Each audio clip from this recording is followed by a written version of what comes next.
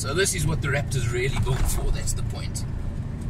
Dirt road, off-road, it's what it's all about in this thing. And it is unbelievable. It's the only way I can term it. On the salt pan, can I accelerate a bit more? Yes. Okay, I mean, getting the speed up to 120 odd on a salt pan off-road section over here. And 130, let's see, what can we get to before we hit some really bad bumps that I'm going to slow down to. 140. Keep pushing. And 150 off-road. I mean, a Raptor, this is the point of the Raptor and what it's built for and how it's been designed to handle this.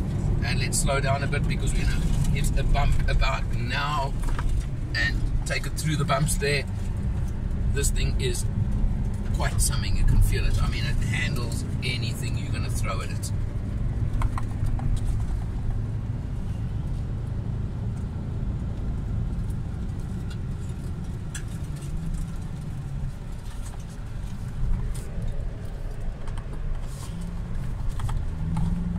We're about to hit some sand now and some serious uphills as well. And you'll see exactly how this thing, I can just keep going as it is in the right mode. Just get some momentum and that's it, and just keep going. Yep, go for it.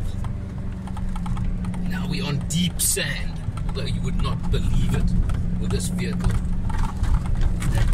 Bumpy as anything, but that's what it's about, and that's the fun of this thing. And wow, let me tell you, that is bumpy, but nothing's going to slow this machine down.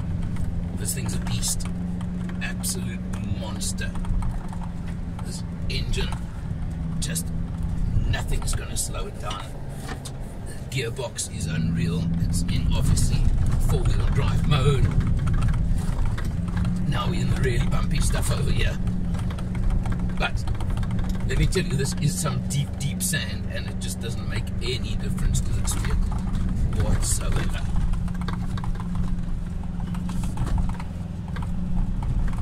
Time to do some concentrating now, because we're at the worst part of this now. But it doesn't matter because it's just not going to get slowed down in any way whatsoever. Being told to up the speed a little bit to keep the momentum for the deep sand, and you've got to kind of keep drifting the wheel around, but you may get thrown around, but more speed. Yep.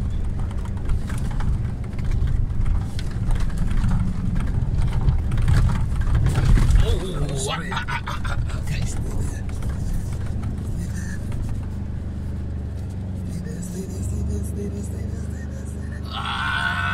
And I just wasn't carrying enough speed in, but there we go, we got through it. Thank goodness. Now I can slow down a bit. Slow it right down because now we're into some really rough section over here, but let me tell you, that wasn't me getting through that one little section, that was this vehicle. It was all down to the vehicle, because I think I just didn't carry anywhere near enough momentum onto that little stretch just now. But it doesn't matter because this Raptor will get you through it. I think I'm sweating more than the vehicle, that's for sure. But this is true incredible off-road capability in a vehicle that you're just not going to find anywhere else, short of a specialized built vehicle for off-road racing, I think. Certainly not a production line, showroom floor vehicle. And here we come to another little section where I've got to carry momentum and carry lots of it, and there we go. Oh, yeah, that's it, look at that. Absolutely perfect, I think. I have to get the opinion of the instructor whether that was perfect or not, but I think it was. That was superb. And being told to just take it very slow because this is very bumpy over here and very easy, but again, just kind of works as it is, that's for sure.